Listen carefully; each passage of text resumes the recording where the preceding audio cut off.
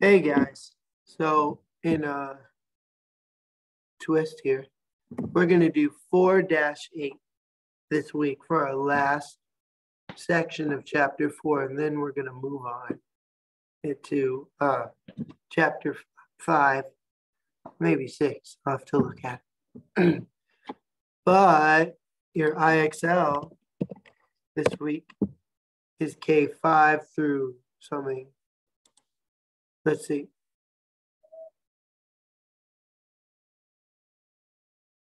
And I only have 13 minutes, so isn't that good? I won't take my normal 20 to 25 minutes to talk to you right now. Sorry. We can talk more in class.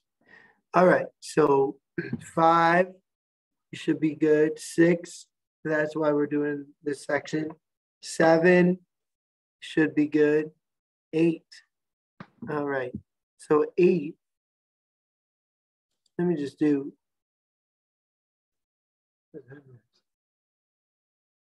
let me just do this one. Okay, see, you see here, this proof has,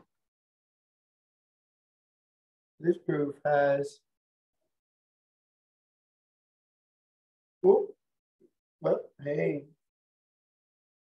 all right.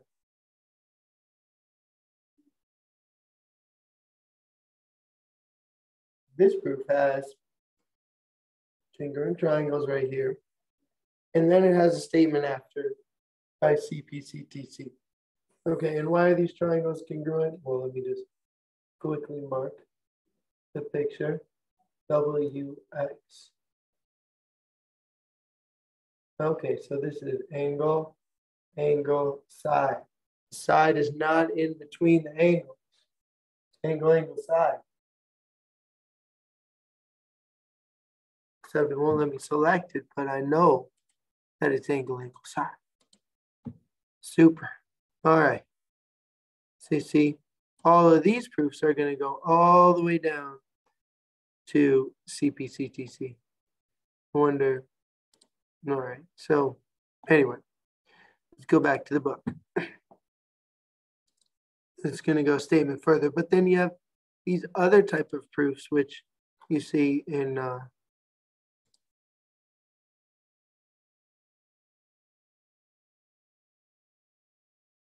and I didn't freeze. Coordinate proofs. So there it is. Okay, so what do we do for coordinate proofs? Well, we're mostly going to do side, side, side, which means we're going to use the distance formula. You could also use the midpoint formula. There's the distance formula. So let's, now do you guys know the distance formula? I'm going to tell you. It is, the distance formula is x2 minus x1 squared plus y2 minus y1 squared, all under the square root. And so we can use the distance formula to show the length of a side. So if you read this problem here, we have 3 locations given by their longitude and latitude. Longitude and latitude is like a coordinate plane, right? So the Earth that we live on is like a coordinate grid. Can you believe that? That's why Google Maps works so well. That's why they always know where we are. Anyway, just the world we live in, right? We can use the distance formula to find exact distances from place to place. And once we know that, we know the length of a side.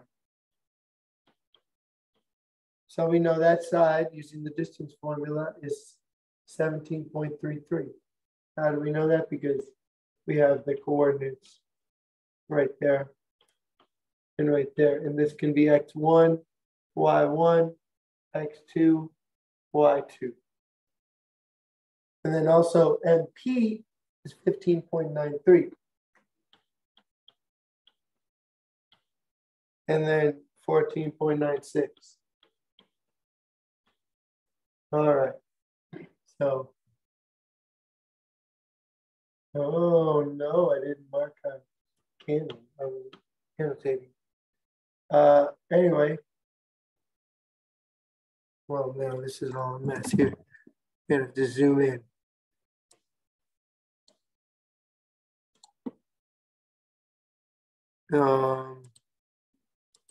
Oh, I found the zoom. Don't worry, guys. I found the zoom. All right. So each side is a different length, so it's scaling. So that's one way. But you can imagine that we could do side, side, side by finding the lengths of all the sides. And the more you use the distance formula, the quicker it will get.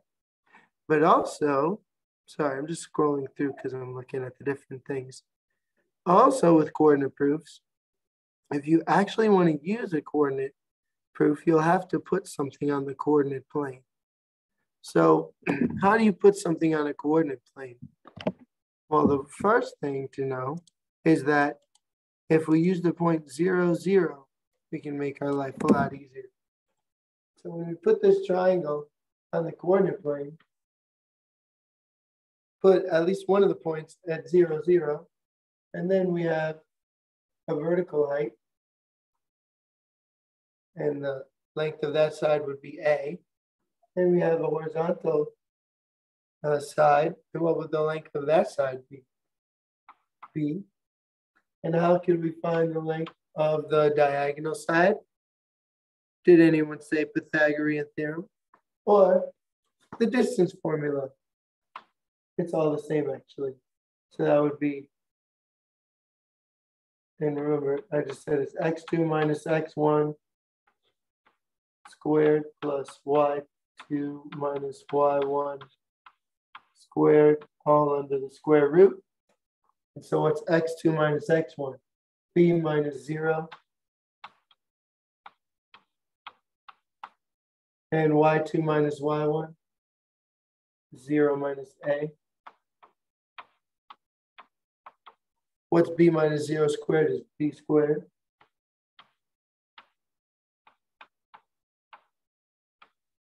Now, this is not part of the example, but I wanted to do it because some of you may think that the square root of b squared plus a squared is equal to b plus a. Sorry to tell you, that's incorrect. This is not equal to b plus a. Try it with numbers and you'll find out. 2 squared plus 2 squared is not the same as 2 plus 2. All right, so we just leave it like that. Square root of b squared plus a squared. Okay. There we go. So there's the steps. You should have them in your notes. Place 0 as the vertex or center of the triangle. Place at least one side on an axis. Keep the triangle within the first quadrant. Avoid those negatives. And use coordinates that make computations as simple as possible. Now, sometimes you may have missing coordinates. All right, so we can use relationships within the triangle. For example, if we have a midpoint or something else, then we can write an expression for a coordinate. But x is 0, 0. Z is on the axis, so that would be A0. Y is, see, Y is a midpoint, right? And how do we know that? Because the triangle is isosceles. So an isosceles triangle, we skipped that section, but we're learning it now. An isosceles triangle, the vertex is at the midpoint between the two other vertices on the base. So that would be A over 2 and B. We don't know what the Y value is, so we use another letter B. All right. Name the missing coordinates of, so now let's try this. So we got, B is 0, 0. we know A would be it's called 0 little a. Oh, no, we can't call it 0 little a because we already got an A for the C. So we'll call it 0 B. And then C will be A 0. So that's not too bad. Once you have everything placed correctly, then you can write a proof. In this one, we're trying to prove that things are parallel. Do we know how to do that? We surely do. You can use, how do you prove things are parallel? Not the corresponding angle postulate, but the corresponding angle postulate converse, or possible to use the AIA converse. Any converses. Also, because we're on a coordinate grid, we can say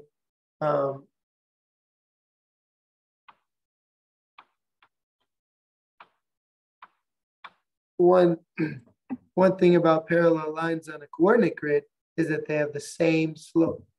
So we can use that. Isn't that cool? See, that's another thing we can do because we're on the coordinate grid. We can calculate a slope, y2 minus y1 over x2 minus x1. Don't ever forget the slope formula. All right, so in this one, just going to calculate some slopes and show that they're both 0 in this case. Both these lines have slopes of 0, straight across. All right, ready coordinate proof to show that the triangles are congruent. Well, how are we going to do that?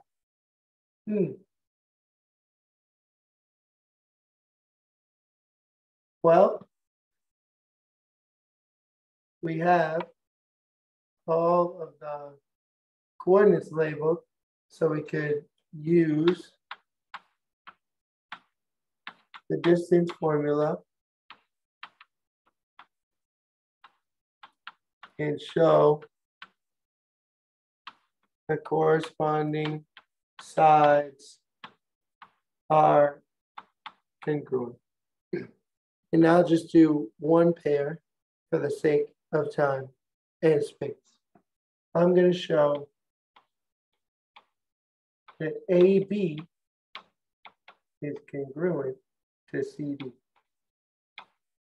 But if I wanted to do the whole thing, I would have to show also that BX is congruent to DX and AX is congruent to CX. Really got to go 5 minutes. All right. So AB is 0, 0. And B is 0x comma B. 0 plus x. That's just x. All right.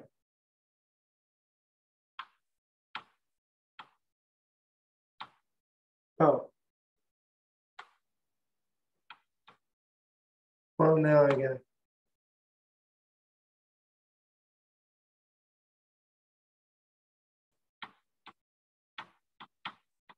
All right, so if I find the distance of AB, x2 minus x1 is going to be x minus 0. Y2 minus y1 is b minus 0. X squared plus b squared. All right. And then what about CD? Let me do CD over here. CD, way over here. A plus x minus A, that's x2 minus x1. What's y2 minus y1? B minus 0.